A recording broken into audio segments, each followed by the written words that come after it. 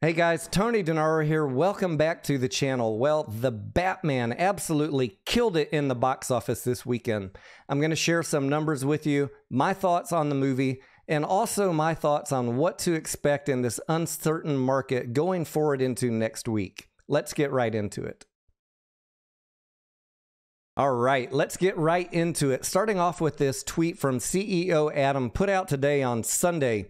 In the middle, he says, "Gee, I wonder how the hidden meaning people will interpret this picture." And we've got Batman and the bat signal with a huge dollar sign. And that is because the numbers from the box office, domestically and globally, for the Batman movie have absolutely blown away all expectations.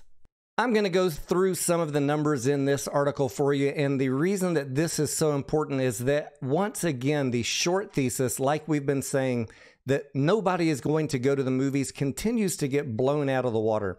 Here we have the Batman global box office bringing in close to $250 million on the opening weekend. The Batman has finally hit theaters, and it has successfully claimed the best opening weekend and the biggest international industry opening of 2022 thus far, making almost $250 million in its first 3 days globally. The Batman movie has become the biggest opening weekend for Warner Brothers since the Joker premiered in 2019. The Batman was helped by excellent scores from both critics and audiences across all major media sites.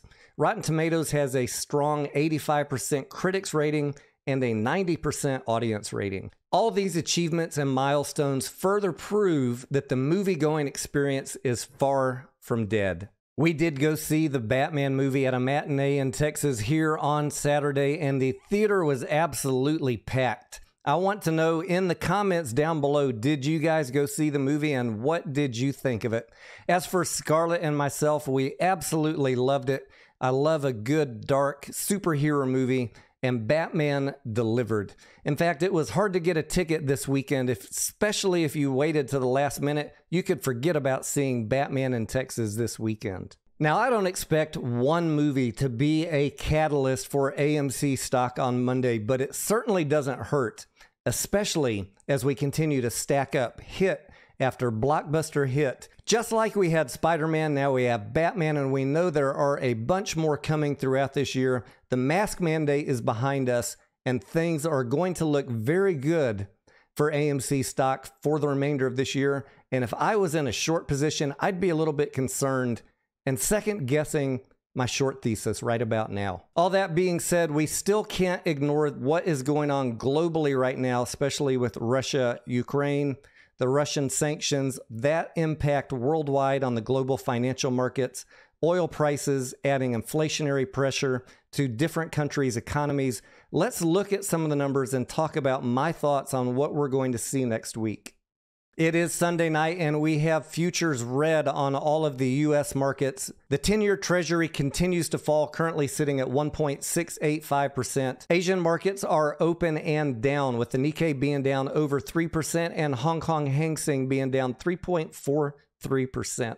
Oil continues to soar, approaching $130 a barrel, and gold is up to almost $2,000. The crypto market is holding up pretty well, but it is down, with Bitcoin sitting currently at $38,100 and Ethereum holding at $2,536. So wrapping it up, what does this mean to you? What does this mean for us going into next week? Well, Batman is going to provide a good catalyst, but it is my concern that with the world financial markets being under pressure, especially with the uncertainty still going on with Russia and Ukraine, and the fact that no transparency regulations are in effect yet, that we are going to be facing a sideways to down market across the broader indexes going into next week, and that will affect both AMC and GameStop. So buckle up, be patient. There's lots of good things to come in these plays later this year. Once the market uncertainty is behind us, we're continuing to build good momentum in AMC. The fundamentals continue to improve. There is, though, one unknown catalyst that has been in play for 11 days, the sanctions on Russia, the impact of isolating Russia from the global economy. the impact of Russian bonds being devalued, the impact of the Russian stock market being wiped out. These are the type of events that hedge funds have trouble planning for because these are massive black swan events, things that they have trouble forecasting.